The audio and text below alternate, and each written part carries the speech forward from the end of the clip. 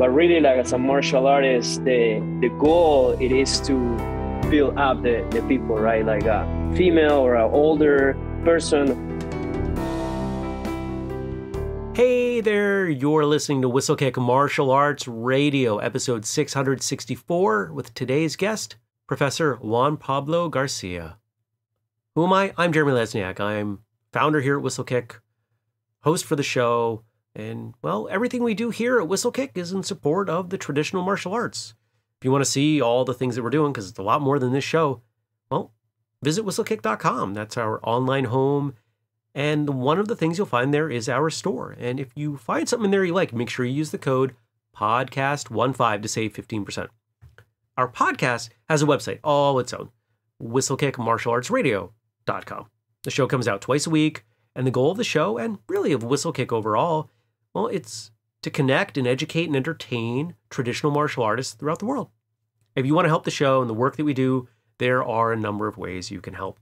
You can make a purchase or share an episode, maybe follow us on social media, tell a friend about us, pick up one of our books on Amazon, leave a review. Facebook, Apple Podcasts, and Google are the most important ones. Or you could support our Patreon. patreon.com/whistlekick. Patreon's a place, if you're unfamiliar, where we post exclusive content. And if you throw a little bit of money in, you get access to at least some of it. The more money you throw in, the more access you get. And we even give you bonus merch, stickers, shirts, hoodies, all kinds of cool stuff on top of it. Yeah, it's a great deal, which is why people don't stop doing it. Today's guest has some elements of his story that are familiar to many of us, maybe even most of us. Getting some initial exposure to martial arts training as a child, but then saw something, watched something happen that completely changed his life. And over the next few years, really dove headlong into what he saw. And the result today is, well, it's something that I think a lot of you are going to relate to. Instead of spoiling it, I'll let him tell you all about it. Hey, JP, welcome to Whistlekick Martial Arts Radio. Thank you for having me. Yeah, thanks for coming on. Well, this is always the toughest part of what I do. And anybody who's listened to the show for a long time knows that sometimes these initial, statements, conversations, the first bit of what we do, it's always a little tough because you and I don't have any time in together. And sometimes it flows really well. And sometimes we take a little while. And I feel like we might be in the latter. And that's not a bad thing. But what it does mean is I'm going to very quickly hand it over to you so I can listen to you, because that makes it easier for both of us. So let's do that. Martial arts. You got started at some point. There was a day where the day before you weren't training, and then the day, that day you were. So what does that look like? When did you start? How did you start? Why did you start? All that good stuff. That's a pretty cool thing to think about it that way. Try to remember the day before you start. I can't really pinpoint a moment. I remember when I was a kid. My dad was in the military, so we travel a lot, and we live in South America, in Europe. And when I was a kid, the first kind of self-defense situation that I remember, we lived in Colombia for a couple of years, and there I was bullied because of my accent. So it was a big kid in my class. They was kind of like the leader in the situation, and I was crying, and I remember I hit him with my lunch bag. I have like a box, like a metal box, and I hit the kid. But then we were all crying, and I remember my parents put me in. I don't remember if it was karate or taekwondo, but that was kind of my first martial art as a kid. Um, Fast forward, I grew up in Ecuador. As a teen too, I was a little overweight, and again, kind of normal fights at the school. But I always been like interested in. I did boxing. Always been in some kind of martial art. But later, I saw the first UFC, and usually people or the guys who bully. I have an older brother too, 10 years older. So I think I was always like catching out, trying to defend myself at home too. But then I saw Royce Gracie fighting, and he was pretty small and skinny versus bigger people. So I said, man, I want to do that. I want to be my brother. I want to be able to defend myself, and so that was I got my yellow pages. I talked to my mom. I said, what, I wanna do jiu-jitsu. My mom bring the yellow pages. He kind of support me on what I wanted to train, and we didn't fight jiu-jitsu back in Ecuador. I found judo. So if I sound kind of familiar, and then I went to this place, and everyone was wearing the gis. So it looked like jiu-jitsu. It looked like Royce Gracie. So okay, I try it. So I stayed in judo for a little bit before I found an academy who was affiliated to Royce Gracie. An instructor was a blue belt. So that's kind of how I started. I think I went in a rant, but that's kind of how I started in the current martial art that then I dedicated my life to. Yeah. Okay. Right on. I remember what it was like. I was young. I was 11, 12 when that first UFC came out, but I was training, and I remember what I remember most specifically was no one in America, at least around me, understood that in Portuguese that R was an H, right? So we're running around talking, calling this guy Royce. And it was so fast that people recognized who he was, what he was doing, and that he had something a little bit different. Now, I'm wondering, because growing up, he was also the first athlete from South America that I would have been able to name. Was there a point of pride for you there, being, not Brazilian, but from the same area in a landscape that didn't seem to pay attention to people from your area? You know what? Like, not really. I wouldn't say it that way. For me, it was I was very young, and for me, they were like idols, and I didn't really thinking about it of like taking pride of someone from South America in general coming to US. More for me was this like mystery of like an art that we don't know.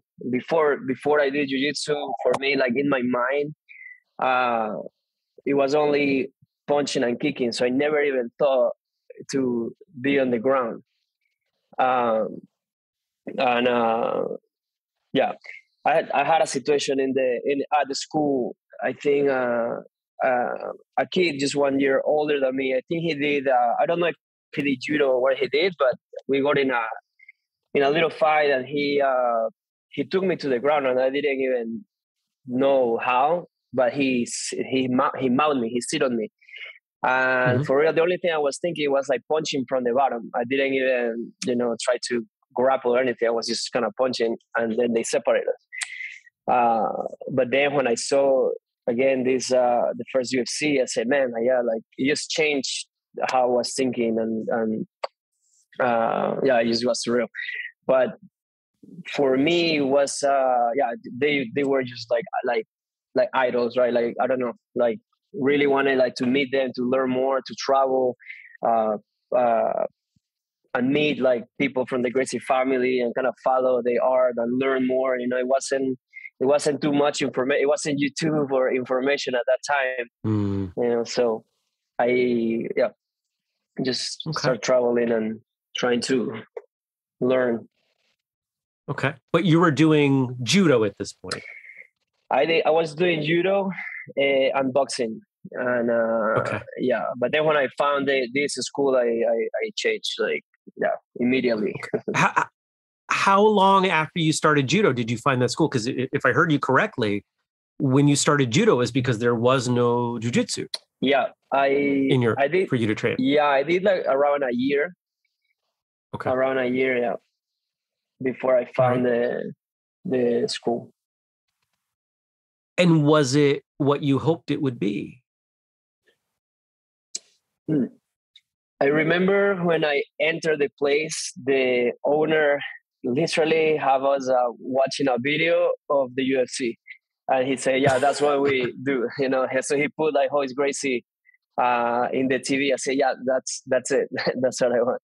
But the school was, they did, it was more like an MMA school. They did, they have like Kung Fu, they have, they did striking, and they have like actually Jiu-Jitsu two times a week.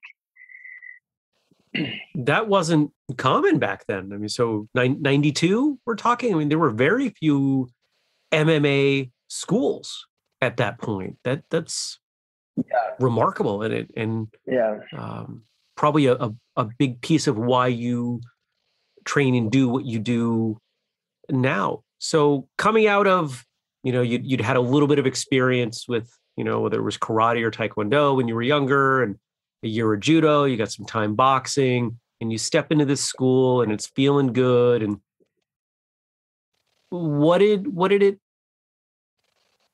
was it like? What were the next few months like? The next few years like? What did you find? Yeah, training there, I got a super, I don't know if the word is immerse, but I dive into the training. I literally like got off of school and go, 4, 5, 6 hours, like all day in the school. I try to be in all the classes, spend time there, and it really was from very early. Like I was in love of the training. I knew I wanted to do that. I don't remember how many years after I started.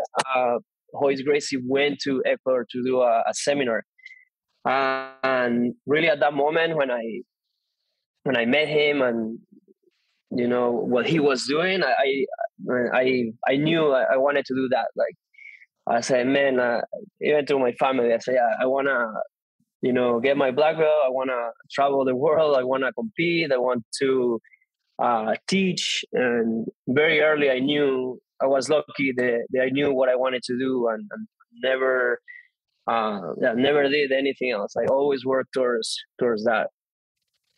Okay.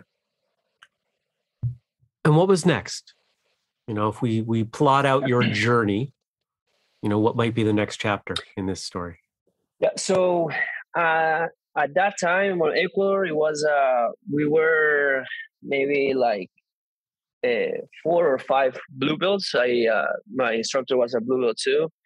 But at that trip, Royce Gracie promote again. It was like I think the first 4 or 5 blue belts in Ecuador. So it wasn't.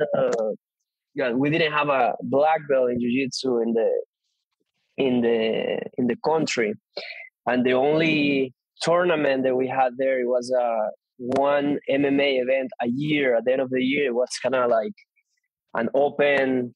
You have like some weight divisions, and then you have like an open where all the divisions can fight.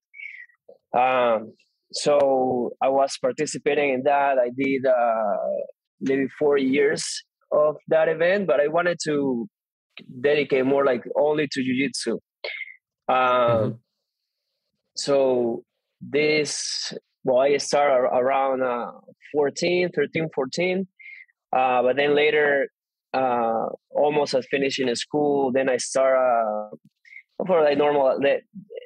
There is very normal, like a lot of party, like all weekend. So again, all year didn't have events, but then getting closer to the end of the year, then it was kind of like a goal where, you know, I stop party, I stop kind of being on focus and focusing on that. But really, like I felt that I have to leave Ecuador to being able to compete more, dedicate only to jiu-jitsu, and I wanted to just focus my life towards that, right? So after one of the MMA events, my parents say, okay, you should go and pursue this. So I moved to Brazil for a little bit. So that was next. I think that was my first. I don't remember exactly if I came here to US first to compete, and then I was going back and forth. But then I moved to Brazil for a little bit to spend time there, just to get more experience. I wanted to, again, pursue my black belt. So I spent some time there. I did the last year. I believe it's 2006. It was the last year the Worlds was held in Brazil, from the Brazilian Jiu-Jitsu Worlds. So I went, compete that year. Then I went back to Ecuador for a little bit, but then everything moved to US. So all the main events, it was a lot of black belts here. My brother was living in Florida at that time, so I was able to move with him for a little bit, and then I just stayed here in US, competed more, trained, and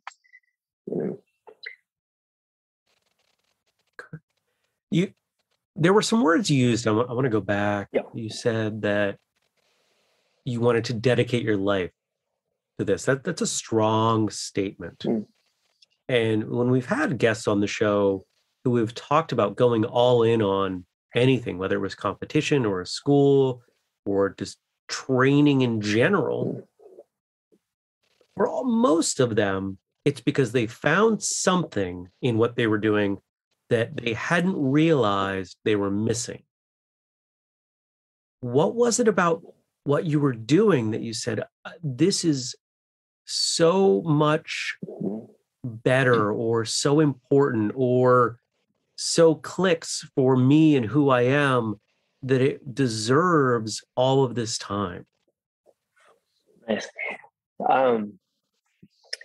Man, I don't know, but when I have my instructors meetings now at my school, and I always talk about when I was a teenager, I start training, I start going up in belts. My instructor, sometimes put me on the front to lead the warm-ups, and just that, to be on the front and leading the class, I always feel like I know took a lot of pride, and I feel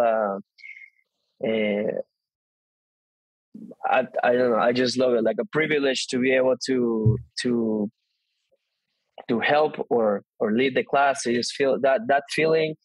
I never lost it. Like for me, daily, the highlight of my day is to teach my class. Like really,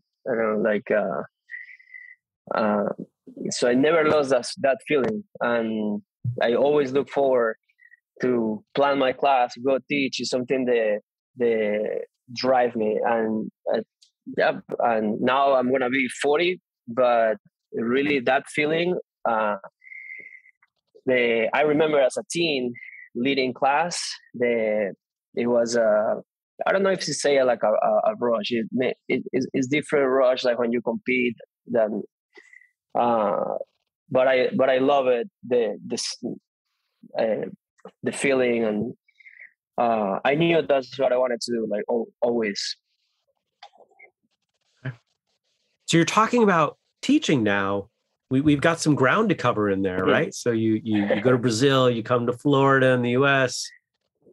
living with your brother, I think you said. And if you came to the US, it was for a reason. Was it to train? Was it to compete? What was the why? What's the why in that move? It's a big move. Yeah, I feel at the beginning, very early, I did wanted to do MMA in Ecuador. Again, we had only that event a year, and that I was talking about. But Brazil had a lot of events, only jiu-jitsu, but then in US was again the main, I don't know, like a powerhouse, right? All the bigger events, everything, jiu-jitsu start moving here, like the jiu-jitsu events. It had, the Gracies had I think it was like a Gracie Open or something like that. That was the first event that I came here. So the first time I came to US was to California to participate in these. I don't know if it was Gracie Open, Gracie Challenge, something like that, but it was uh, no time, only submission grappling event. So I competed in that same weekend. They have a seminar with Master Helio Gracie. So yeah, I came to the event to meet Master Helio, participate on the seminar and the tournament. And sorry, I lost track of the question. Can you repeat what you asked? That's okay. There's no requirement that you ever answer my question. The goal here is to help you tell your story. So just keep going. Amazing. Keep going. Amazing.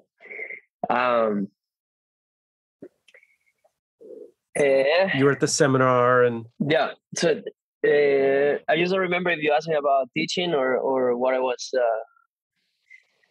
Just kind of the gap between you. There was a point in time where you said you wanted to dedicate your life, and there's a move to Brazil, there's a move to the US. Yep.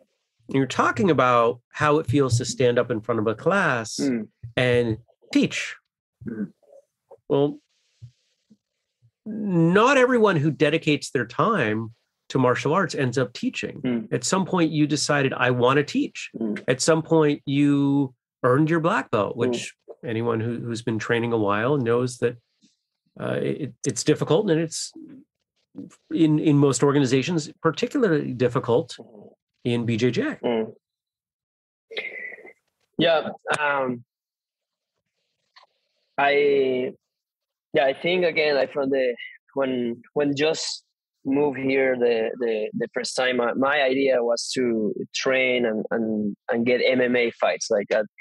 That was kind of like the way we start training too, because it was a Gracie Jiu-Jitsu. We see Royce Gracie fighting, so kind of the flow of being involved in Brazilian Jiu-Jitsu was to fight MMA, maybe teach, right? So I didn't have an idea like how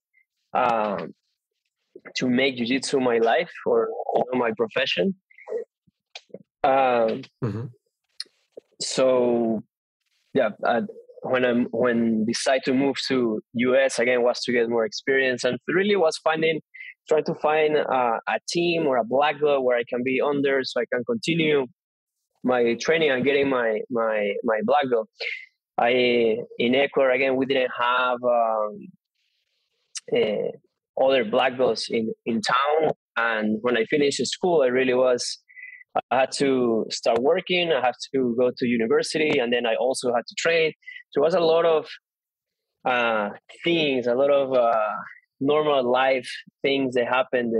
I feel that I kind of had to stop training for a little bit, and I just didn't feel good. So once I made the decide to, okay, I'm not gonna waste time, because I always travel, participate in seminars or compete a little bit and then come back. But then I felt that I kind of was wasting time. Like I go 2 steps forward and then go back to the car and back up, right?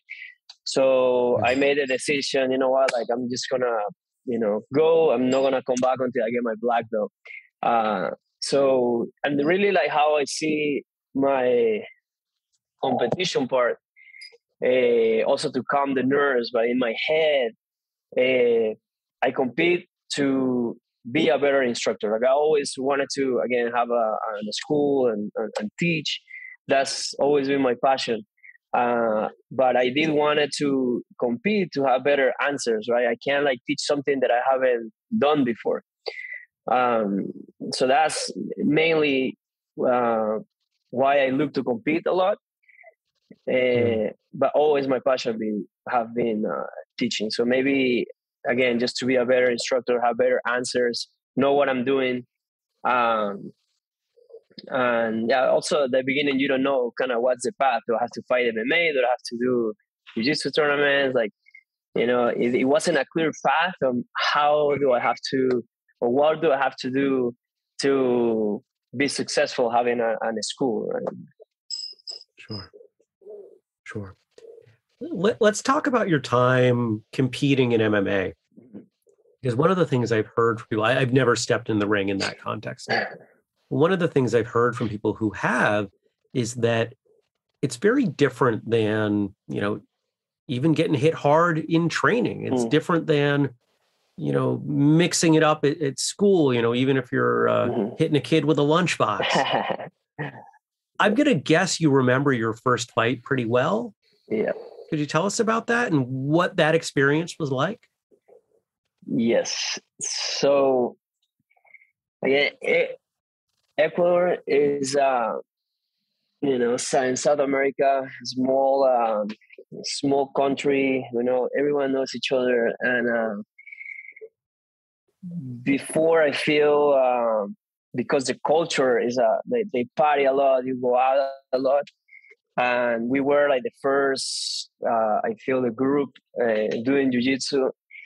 It was very common to have like fights on the weekend, right? So almost every weekend was very, very common to get in some kind of fight. So the time that I have the first MMA competition they had, I kind of feel like I had to, kind of like an obligation that I have to be there, right? Like, and the first, it wasn't like it's a one fight like it's now. It was like a little tournament, so I had like I remember I had like 3 or 4 matches, but the first one was very like nerve wracking, right? Like a lot of adrenaline, but at that I don't feel I have the same drive right now. I do know like younger was a little bit more wild. So I was like very excited. I don't know if it was like too nervous, but I know I was very excited just to be there. And yeah, once you kind of get I feel that I get nervous till the second that you touch gloves. The second you already start kind of throwing, then like all the nerves are gone, right? I think you get like in a zen or like a state where you are 100% focused on the fight, what you're doing, and all the nerves are gone. But before that, for sure, I feel that I needed to go to the bathroom many times, and very nerve wracking. Yeah, no doubt. Okay. Given that most of us, just by numbers, aren't going to have that experience, and that correct me if I'm wrong, you are not still competing in MMA? No, I don't. Okay. Yeah. But there are lessons there. And there specifically, a lot of people, even in the traditional martial arts community, will point to MMA for examples of things that work, things that don't work, attitudes, training protocols, things like that. What did you take away from your time in MMA that you brought into your own training and to your school?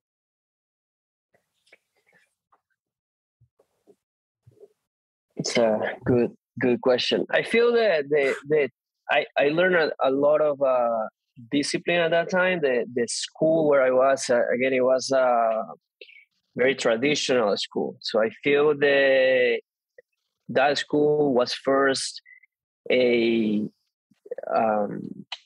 like a traditional martial arts. I know they used to do kickboxing tournaments. The instructor was a I don't know. He did kung fu. He was a judo black brown belt. So he did have a lot of martial arts knowledge, but he run the school very traditionally. So all the bowing, and I don't remember now, but the names, certain uh, names or phrases that you say when you start and finish the classes. They do katas too. So in that aspect, I feel that I always was in a very disciplined path, like martial arts, and really the competition in MMA that time, it was just kind of a product of the type of training. Right, we did a lot of again sparring, and it was a striking takedowns. And because we have Gracie Jiu-Jitsu too, we did ground. So again, he started putting together these events every year. So it was kind of like the flow or the result of the type of training that we were doing. Mm-hmm.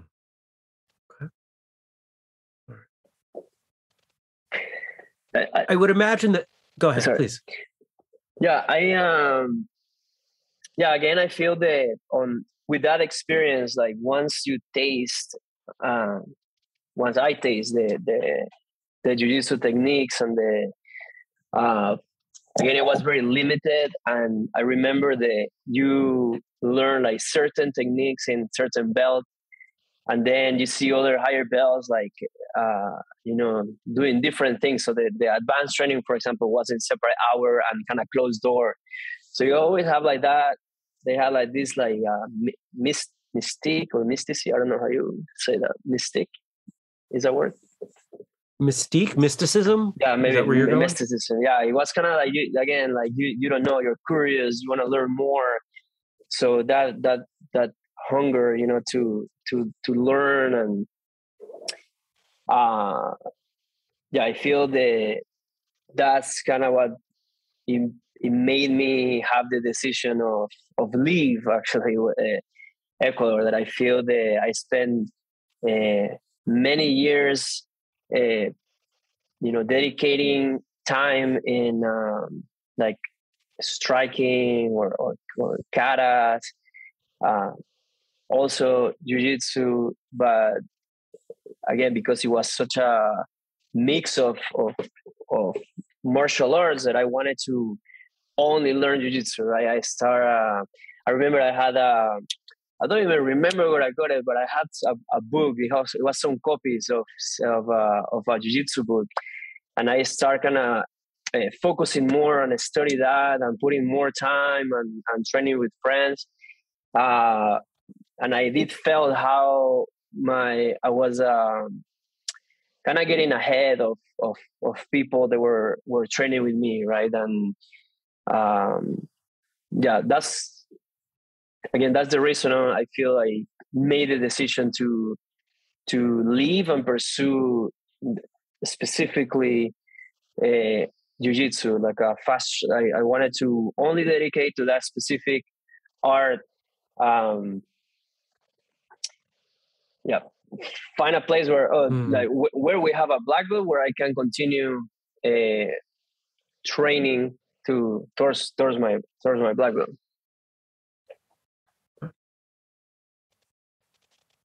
How did you feel after you earned your black belt? If you see, it's a video somewhere. When I got my black belt, and I couldn't even talk. Like for me, it was just such a crazy ride. I feel that I left home, family, friends, pursuing this thing and move from a lot of places too. So like, so that moment was just kind of yeah the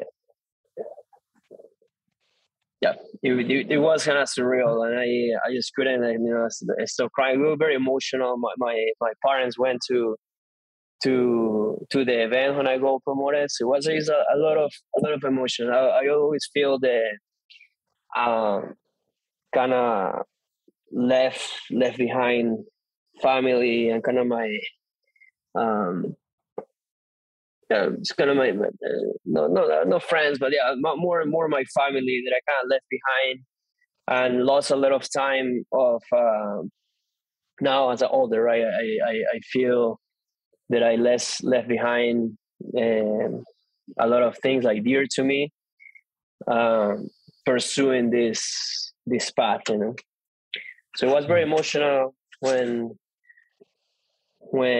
I got promoted. Really couldn't even talk well, and that was very emotional.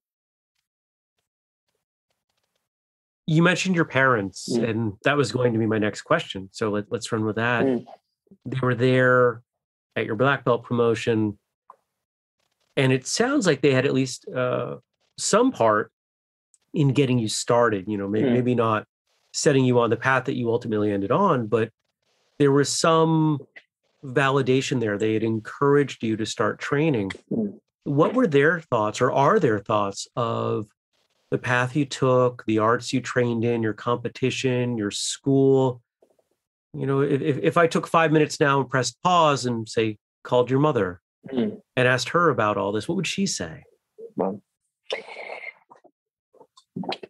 man, I feel my parents have a big part in everything. They are, very, very dear to me, and they always support and encourage me really, and do anything that I wanted to do it like the best I can, right? To be the best in whatever I wanted to do. But from the beginning, my parents always, support me, like, to travel and pursue the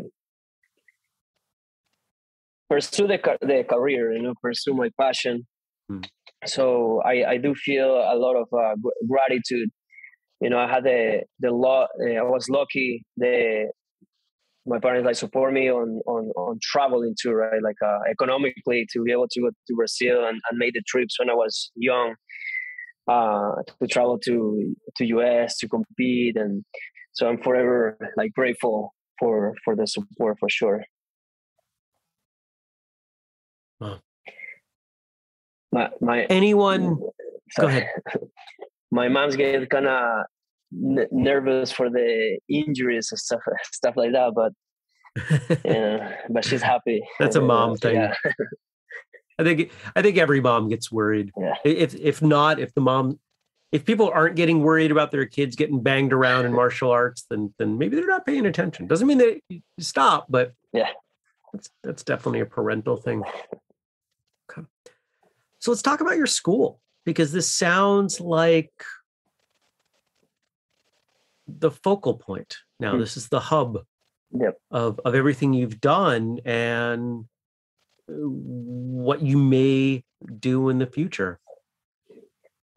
When I talk to school owners, I find that all of them have at least some aspect of their school that they're very proud of. If I was to step foot in your school now, what would you point out to me? What would you show that you're really proud of in your school?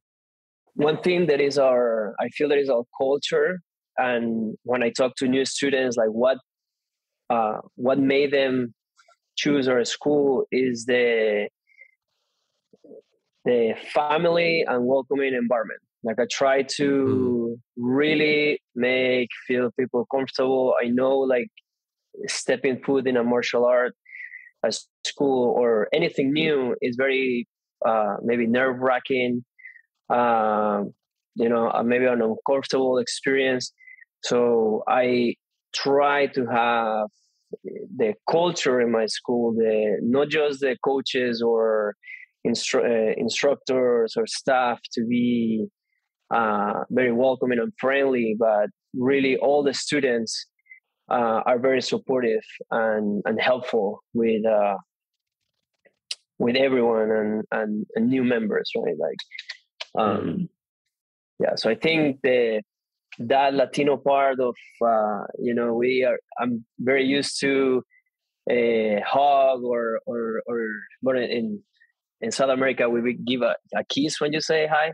Here, very fast I learned that you don't kiss on the cheek like when I moved here. No, that's reserved for very close friends. Exactly. So that was a little shock when I moved here. But yeah, but at least like a hug or like like friendly hellos without kisses. Yeah.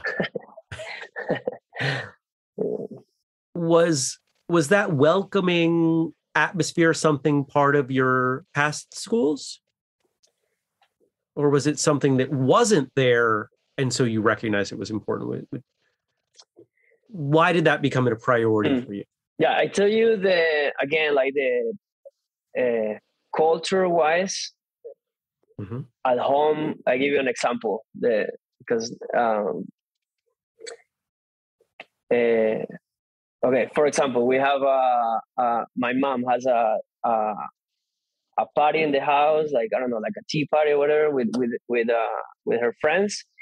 When you get home, you have to say hi to every single lady in the house by you walk around and kiss, right? And I feel different than in US. Usually somebody gets, in a house and it's a lot of people, you kind of, or don't say anything or kind of say hi to everyone right from the far. But for us, like if I do that, it was rude, right? You get in trouble with your parents. So it's like you have to go one by one and, greet everyone. So culture-wise, I have that ingrained in me. Like it's just kind of rude if I don't acknowledge the person and say hi to everyone. That makes sense. Bringing the welcoming culture of your home into your school and making sure everyone feels individually acknowledged. I think that's something that's really important. And yeah, it's something that doesn't happen in a lot of schools. What happens in most martial arts schools? The instructor comes in, everyone lines up for class, and there's a group exchange. In karate or taekwondo, it might be a bow, and in other martial arts, it might be, a mantra or just an acknowledgement. But it sounds like you make an effort to go beyond that. Now I'm going to guess because of that, your students stick around longer than maybe some of your competitors, some of the other schools. Is that true? Probably. Again, I've been in the schools before too. I think like the root of or the background in jiu-jitsu, they are kind of fighters and the tough guy and the cauliflower ear, like the tattoo, the shaved head, and kind of that culture. So I also been in places like that where you kind of can't even say something. You have to be careful how you say because then you get beat up. Very tough environment. So I did wanted to really always to remove that part. I feel that you don't have to overact tough to be tough, right? Like you can be very friendly and welcoming and also be tough. I feel like you show it, in your technique and how you train. But I do completely kind of dislike the acting tough outside. I don't know if I'm making sense, but it's kind of that attitude of like like uh like be superior or someone, or I don't know, or maybe bully mentality. I really really dislike. So I just make sure that they have always that in check, like with anyone in the school, in my school. And for staff, like they, of course, talking about the culture, I just wanted to go out of their way to always say hi and bye. And I think it's important to acknowledge people, right? I think like the worst thing you can do. Um, just talking about any business experience. If you go to eat in a restaurant and the person on the front don't even acknowledge me or ask me, in certain amount of time, how can I help you, or welcome, or I'll be with you in 1 second, you kind of start feeling you don't even want to eat there, start feeling annoyed or not Right. welcome, right? So I just feel it's very important. Right. You talked about bullies earlier. You mentioned bullying just now. Martial arts inevitably is going to attract in a bully. I'm sure at some point you had someone who maybe came to train for, I would call it, the wrong reasons. Quite often, when we see that in BJJ, it's someone coming in trying to throw their strength around. They don't have skill yet, but maybe they're bigger, maybe they're stronger, and they're trying to dominate other people with that. The way I'm used to hearing schools deal with that is that they will pair that person up with someone who's going to show them that skill will overpower strength. Is that how you handle it in your school? I'm gonna tell you just one experience, and then a little bit how I used to do. But I was training, and it doesn't matter the place or names, but I did have no names. Yeah, we don't need names. yes, It's okay.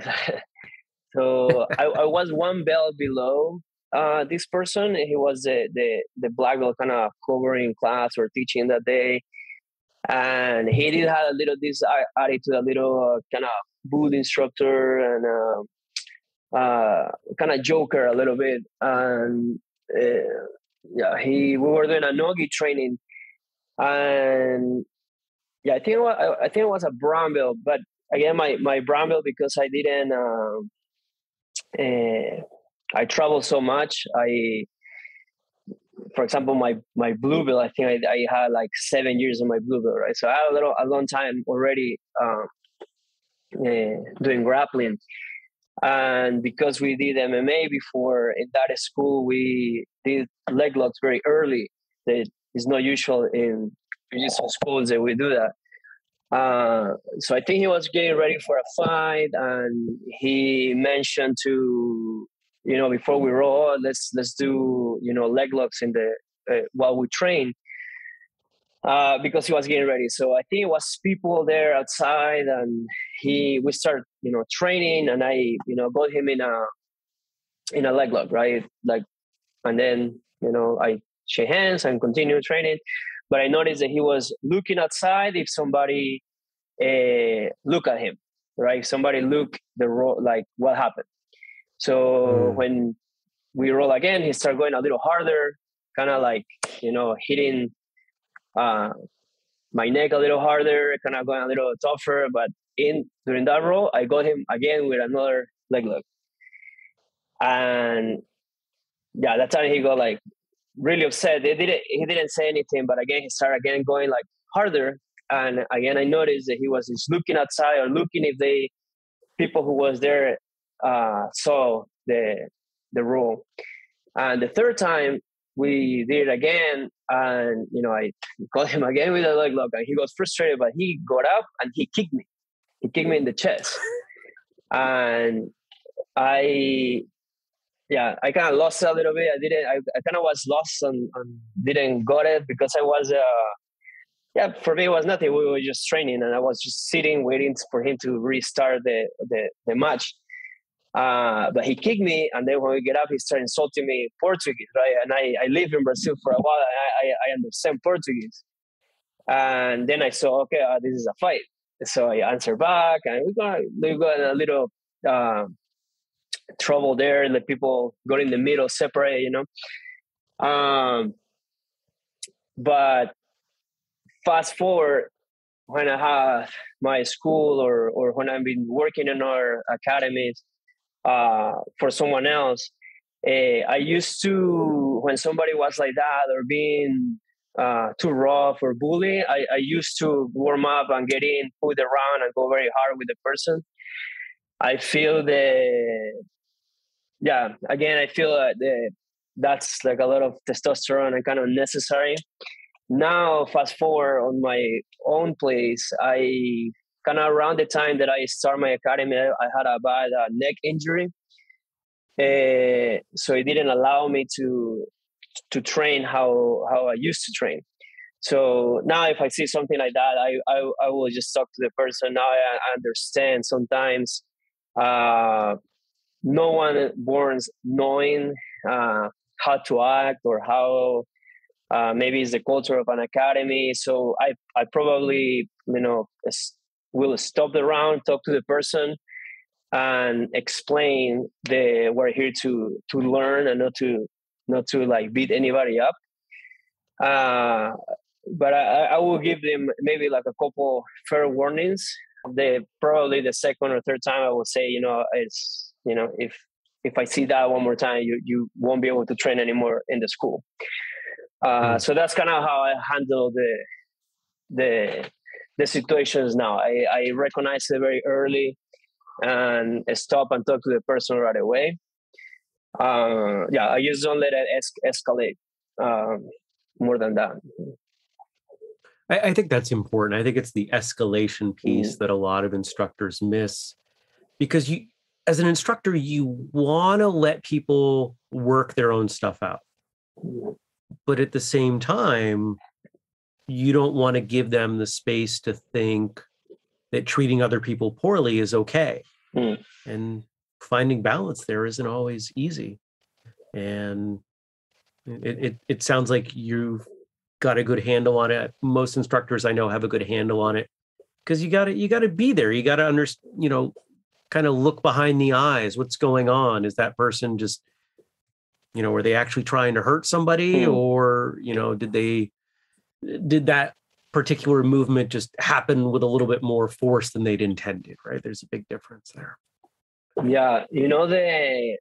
I know when you just start, mainly as a beginner, right?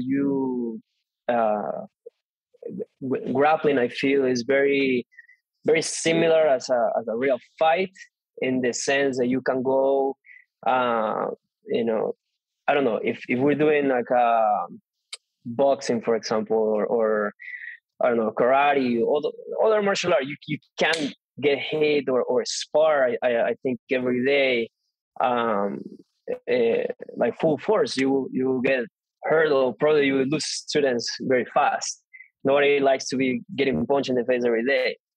But in grappling, I feel you can grapple.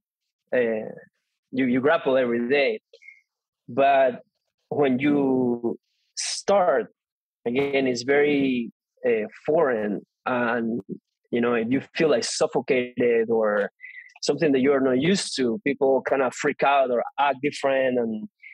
And so one thing that I implement in my school, I add actually a program that is the beginner program, and I keep them there for a while until they learn more their body and more techniques. But I really make a big separation of people who start their training to not spar and not mainly no don't spar until they have like a couple of stripes on their belt, just to get used to.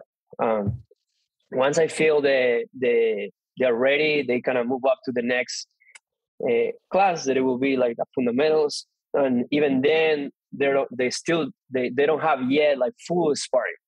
They will have like a positional sparring. So then they will practice a position where if we did, I don't know, like escaping the mount, for example, so somebody's on top of you. So we will start from that spot.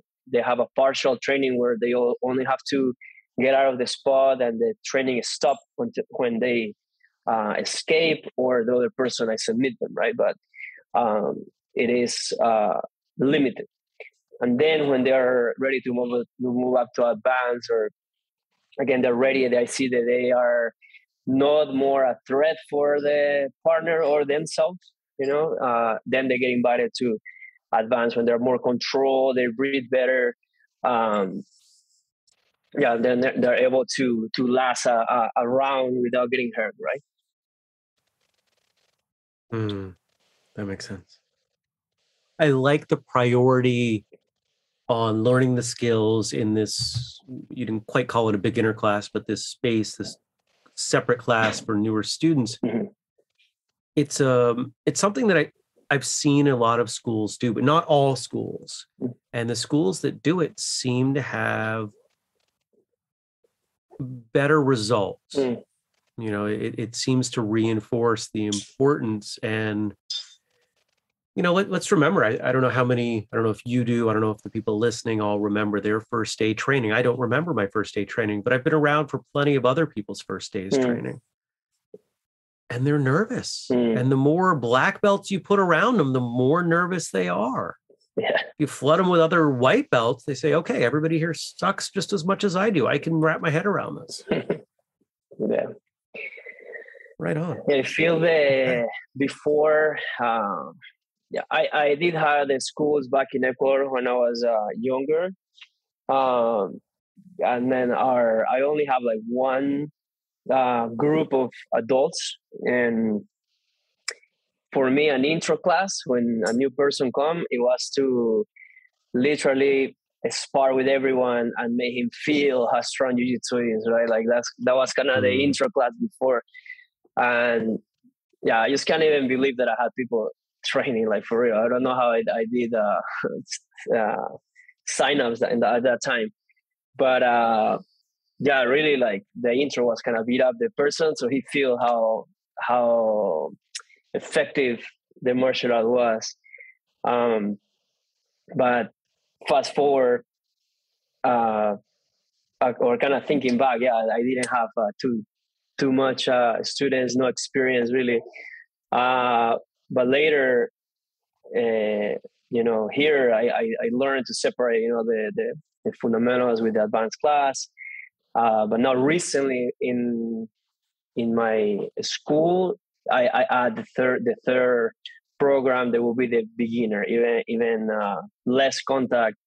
And one thing too that I feel before, it was only for young people, the training, like you were only looking for the competitor or the tough person. But really, like as a martial artist, the goal it is to build up the people, right? Like a female or an older person or a lighter guy, like whoever. I feel very deeply that our job is to build them up to become that tough person. No eliminate the weak, right? But Jiu-Jitsu, or I feel martial arts in general, is for everyone. Everyone should be able to practice regardless the age or maybe the size, and is all how you are able to, I think, manage your different intensity of classes, and maybe also the culture of the academy. It's just people know to take care of each other. But it is important, even the beginner or a fundamental class. I feel that it doesn't matter your belt. You should, as a black belt, I'm always trying to learn or to sharp my fundamentals or my beginners, right? Like sometimes we have people or higher belt students that for some reason they had to stop or they had an injury, so when they come back, it's hard to come back and go to an advanced class or spar for an hour, right? Same as to going to the gym. You go to the gym, you haven't been in a long time, you can go like and lift the same weight, expect to lift the same weight if you haven't lived in, I don't know, like even, I don't know, 4 months. You can go back and train with the same intensity. You won't be able to even walk the next day. So I feel that having different levels of class, it allows to, older people to always be in a safe place where they can train. Welcoming for females or lighter people, or even your advanced students that are coming back. They have a place where they can gradually or progressive coming back, right? I feel that is important. What's coming? What's next? It sounds like you're all in on the school, and I completely understand why. That's absolutely not a negative judgment. I wish I was there. That would be great. We're doing our own thing. I'm all in on this, which is kind of my own version of a school. But I look forward. I look into the future. I think of what's coming. I'm sure you do too. What is in the future? Are there plans? What are you thinking? Yeah, so now I am very, very focused on building my instructor's base. So again, with all the past experience and knowledge and experience, maybe training different places, and I'm already running multiple schools through the years. Again, like this is my my first successful. I feel that now it's gonna be my 7-year anniversary. I feel it's my first successful school in US. But people who see from the outside really don't know. But I have many schools. This is not the the one time lucky success. It's been a lot of trials and error, and with that, I focus a lot on developing instructors. I kind of want to give a path. I feel that for me, I was lost for a lot. I don't want to say lost, because I always had the same goal in mind. But I remember family, kind of intervention, saying, okay, what are you going to do with your life? Kind of like not believing or not seeing what I was doing. And again, because I was always changing cities and traveling a lot. But it has always with the same goal of, getting my black belt, having my school, and that never changed. The places change against circumstances and opportunities, right? It change. But now I just feel there is so many like young people, they are lost. They don't know what to do, how to do it. People, they come and they only, I don't know, they want to fight and make like MMA or fighting their life. And I try to put them in a path where, yeah, you can compete. You should, of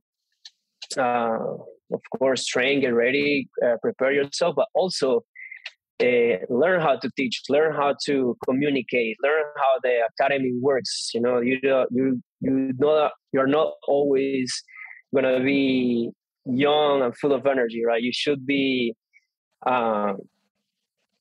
pursuing your maybe competition, but at the same time have your plan B in case things don't work. But also, even if they work, what are you gonna do after competition? So if you don't know or don't train or don't learn from the beginning, it's going to be very hard for an athlete or a competitor to start teaching after their competitive career. I feel that transition, it should be hand to hand. Yeah, and something that they can prepare like from the beginning instead of don't study and train the brain. Only the only go to battle, right? Like without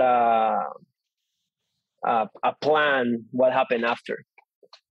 Yeah, makes sense. I assume you've got a website, social media, all that stuff that we can share with people. Yes. Yeah. What are? Yeah. Why don't you give us that information now for people who are listening and not going to make it to the show notes? Nice. Yeah. So my association, the website is EDJ Association.com. That's we have again we have an affiliation program where we share our curriculums, all our instructor scores. We have kind of all the academy related things to our affiliate academies. Nice. Okay, and we will put that stuff in the show notes for people who are driving or something. Okay. Good stuff today. Thank you. And this is the point where we head out, but you're the one with the final word. So what do you want to tell everybody who's listening today? How do you want to leave this? Yeah, first, thank you so much for the spotlight. I appreciate it. It was awesome to talk to you. I hope I didn't ramble too much. You rambled the exact right amount. That's what I love that part of the show. Just let people talk. You hear wonderful things. Amazing. Yeah, I just say thank you. For having me again. If you are a competitor, I do recommend it's something that you want to dedicate your life to start. Not only study the martial art and the techniques, but start reading about like leadership, communication, marketing. Kind of prepare yourself and always be learning. And again, have an open mind. Having a school is not only knowing the techniques of your specific martial art, right? You have to really always be learning, always be curious, and find the things that will make your business successful, right? It's amazing. Even for those of us who don't watch mixed martial arts, who don't pay attention to the UFC, it's so clear that so much of what we do, even as traditional martial artists today, has ties back to the UFC. We've had multiple people on just in the last year who credit watching the UFC with really changing their interest or even initiating their interest in training. I find that fascinating. JP, thanks for coming on the show. Thanks for sharing all the great stuff that you did. I look forward to talking to you again and hope we can connect in other ways. Hey, listeners, go to whistlekickmartialartsradio.com. Look at those great show notes that we put together for each and every episode. We've got photos, we've got links, we've got transcripts. I was trying to come up with something that would rhyme with links on the fly. I got nothing. But even without a rhyme, there's still good stuff over there for you. So check it out, whistlekickmartialartsradio.com. And if you're willing to support us and the work that we do, you've got choices. You could leave a review, buy a book, or help with the Patreon. patreon.com/whistlekick. Get over there. If you haven't checked out what we do for Patreon, really gone to the website and said, hey, what's going on here? Go, look, trust me. It's worth your time. It's probably worth your money. Don't forget, we've got a code, podcast15, gets you 15% off at whistlekick.com. Our social media is at whistlekick, and my email is jeremy@whistlekick.com. Until next time, train hard, smile, and have a great day.